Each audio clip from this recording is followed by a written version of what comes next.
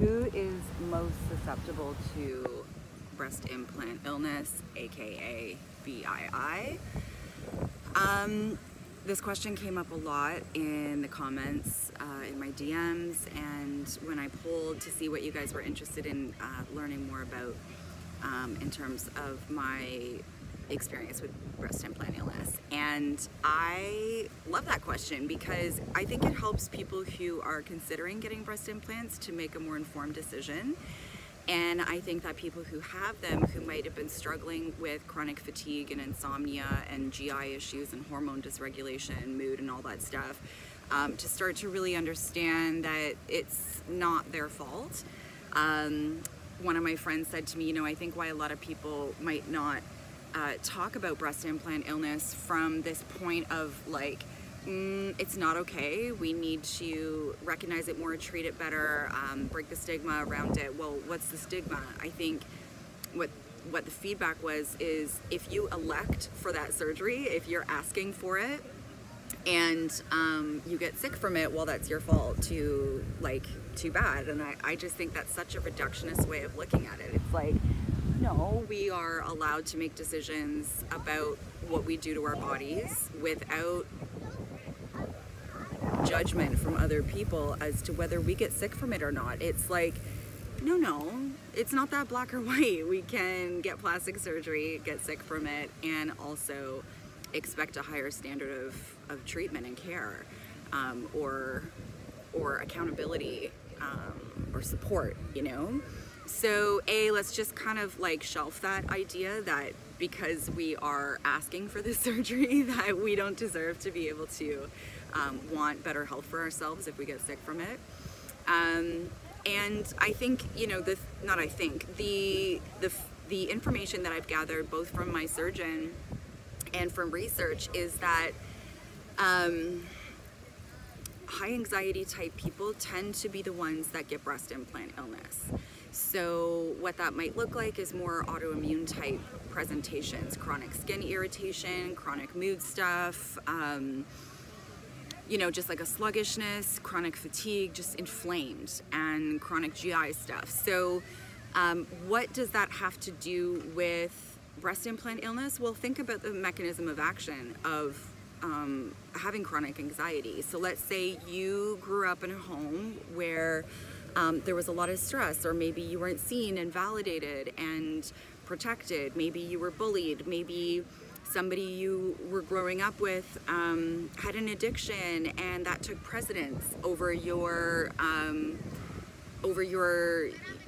existence. You know, it could be having a sibling who was really horrible to you for years and years and years. You know, whatever it is, when we look at the function of the vagus nerve, and we look at how we are primed as primal beings, because we still have our reptilian brain, right? It's actually 3/4 of our brain is going to be operating from that that reptilian, that more limbic system, more primitive, reactive part of our brain. So when we're going through these traumas and the vagus nerve is doing its job and keeping us hypervigilant, that state of hypervigilance is also being in a chronic state of fight or flight. And we know that when you're in that state, you are in a chronic state of inflammation, right? And you're not digesting, and you're not detoxifying. I feel like I want to get that sentence tattooed on my forehead, because it is going to be, it's so simple, yet we keep missing it. If we don't start to learn how to nurture our nervous system back to a state of rest and digest, and we put something like breast implants in our bodies, that will further lend to the afferent signaling to the brain that something is wrong. There's a foreign invader. Upregulate the immune system, make sure that, you know, inflammation is happening because there's a foreign invader, and inflammation, inflammation will help you to, you know, fight off that the implants, in theory. But what ends up happening is we actually create these encapsulations, these encapsulated contractures, to protect our body from whatever that foreign invader is. And in the encapsulation is where a lot of pathogens will build. So it's adding insult to injury, and it just creates this environment that will foster infections and inflammation and heat and, you know, taxed immune system, and the nervous system, the vagus nerve, being constantly triggered in fight or flight because the body's under attack. So I think, you know, I could be oversimplifying it, but from what I'm understanding so far, the people who are most susceptible to breast implant illness are the ones who are in a chronic state of fight or flight. And complex PTSD isn't the only trigger. I mean, it could be possibly, it could also be like a concussion or a car accident, PTSD of any kind, or just chronic periods of heightened stress. If you had a boss who was making your life hell for a year at work and you noticed that your health was declining, I mean, these are all things to take into consideration. How well do we respond to stress? That is what we want to think about before getting implants. And if we have implants and you're already sick and you don't want to take them out, you know, yeah, that's your decision, obviously, but I spent a good 8 years, maybe longer, 10 years, I put in a lot of effort into healing my gut and my hormones and my brain, etc. With, you know, improvements, but really it took me taking them out for me to actually see that it wasn't a lack of effort in healing. It was, I was up against like Bowser and I just couldn't win. I didn't have the juice, I guess, to do it. It just, they had to come out. So I think that's something that that you guys could consider if you haven't put them in yet. If you have put them in and you want to take them out, cost is a conversation that's been coming up a lot in the DMs that I've been having. And the thing is, a lot of people will pay for it because certain surgeons are not covered by OHIP to diagnose and treat breast implant illness through OHIP.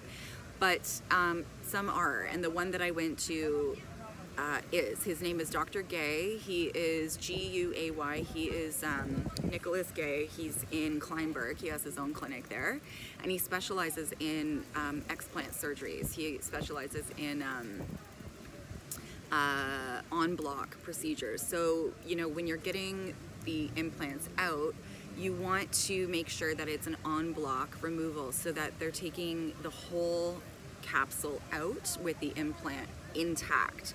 Otherwise, if they're just pulling the implant out through an incision at the bottom of the breast or through the nipple or the armpit, what's in that capsule will stay in the body, and that is the toxic part. So we want to make sure it's an on-block procedure. So yeah, check him out, Dr. Nicholas Gay, covered by OHIP. He's absolutely lovely. I had a seamless experience. Everything from the day of the surgery, post-op care, everything has been wonderful. There are other doctors, I'm sure, that are covered by OHIP, but he was closest and had great reviews. I had another question of how did I know that I was suffering from breast implant illness? I didn't. I actually got diagnosed with mold toxicity, with really, really, really high levels of mold toxicity. And when I started researching how does somebody become this sick with this type of mold, a lot of the articles were coming up about breast implant illness. Aspergillus is the kind that I had. I think I had one. Oh my God. Your baby, oh my God. This woman has his little chihuahuas on his back, just being so cute. So then I just started doing some research and found that, you know, this is really common and I could get it out, and it was covered by OHIP. So I was like, I'm gonna do this. I don't need my breast implants anymore. I actually really would love to wear a blouse without the buttons like popping, and you know, if I wear a bikini, I didn't want to always look so sexual. I felt like a lot of unwanted attention, and you know, things change from when you're 21 to 38. Like I wanted that attention to make lots of money as I was bartending, and I thought it would like make me more desirable, but at this stage in my life I'm like, nah, I don't need it. I actually don't want it. So something that I wanted to end with is the idea of what other procedures could we do that are better for our health aside from breast implants. And something that my surgeon recommended was, he said, you know, what women could do instead is fat grafting. So if you're looking for a bigger size, you could do fat grafting, where they take fat from another part of your body and put it into the breast to give you more fullness. Or he said a lift. He's like, a lot of times women just need a lift or want a lift, and instead they're getting implants. And these are invasive in the sense that you're having surgery, but also a lot less invasive because you're not putting foreign materials in your body. So I hope that all serves to be of some help, and help to make a little bit more sense. I think that, you know, if you're dealing in closing, I think if you're dealing with any chronic inflammation, any chronic anxiety, any unresolved PTSD, possibly, you know, chronic gut infections, make sure you test for mold. Mold is a wildly under-recognized, underdiagnosed, and untreated, severely impactful illness to come across. And I think that those things need to be dealt with before making any decisions about implants. So if any of you guys have questions, let me know. I also offer mold testing and mold treatment, as well as GI, functional GI testing, and anti-infection protocols for people who might think that they're dealing with that. And I also offer neuroplasticity-based brain retraining programs. So if you have any questions, my new website is about to launch with all of the info on my courses very soon, bewellwithhope.com. In the meantime, just drop me a line if you have any questions, okay? I am keeping my bandage on like a really good girl and trying to stay in the shade. Got my nice tattoo yesterday. And yeah, I'm gonna enjoy the sun, maybe take a nap on the beach here. Quite a lovely day. Take care, guys. Bye.